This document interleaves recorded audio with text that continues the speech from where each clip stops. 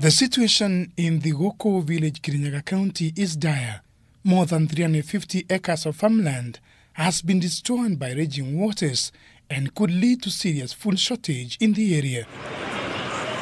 Families have been displaced and are in urgent need of aid as their food and clothes were in their submerged houses. Kwa gudio pale, mimi nilikuwa nakuja kufuna ile inaitwa kwa okira. Kukuja kuingia dakika 2 kutokea hivi naona maji manaja kuingia kwa shamba. Kuangalia mahindi yangu nikaona mimi nitapebwa ni maji. Nikatoka bio. Nikaambia watu ya kazi watoke. Kurudi kukuja hapa.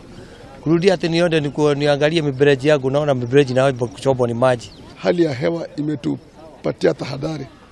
Na kama mvua itanyesha eneo hili la kati kwa muda wa wiki moja, then inamaanisha kwa sababu hapa ni nyanda ya chini ya kutoka Badeas, bado kutakuwa na mambo ya mafuriko.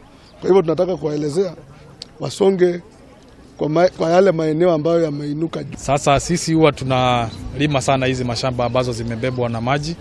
Kwa hivyo bado tunaona kuna kiangazi ambayo itakuwa inakuja. Tunaweza omba serikali tukipata msaada ya chakula tutakuwa tumesaidika. Elsewhere, more than 300 families in Makere village in Tana River County have been left homeless after River Tana changed its course, destroying houses and property. Ningeomba serikali kuu na serikali ya county government haraka sana iwezekanavyo, kwa sababu mimi jana usiku sijalala. Ikiwa mimi kama MCS kulala, je, gavana wetu kwa nini yeye amepata usingizi akalala? Na yeye ndo baba wa mababa, yeye ndo mama wa mamama. Ningependa kabla county kuu haijakuja, county government ikimbie haraka sana, ifike hapa na tupate msaada, tuzuie. Tumelima mahindi yameenda na maji, hatukupata chakula na nyumba zimeenda, hatuna chochote. Na hapa Makere tunazama na maji. Tunaomba serikali ya county, tafadhali mtusaidie msaada yoyote. Walikuwa wamejenga nyumba permanence lakini sasa zimeenda na maji. Wamekuwa displaced, hawajui sasa waende mahali gani.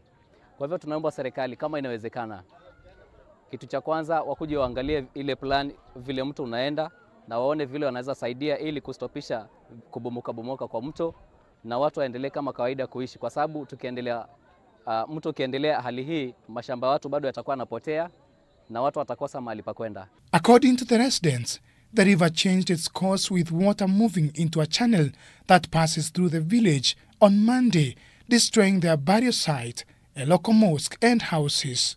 The residents are fearing that the situation could get worse as the rains continue to pound many parts of the country. Dan Kaburu, K24, Evening Edition.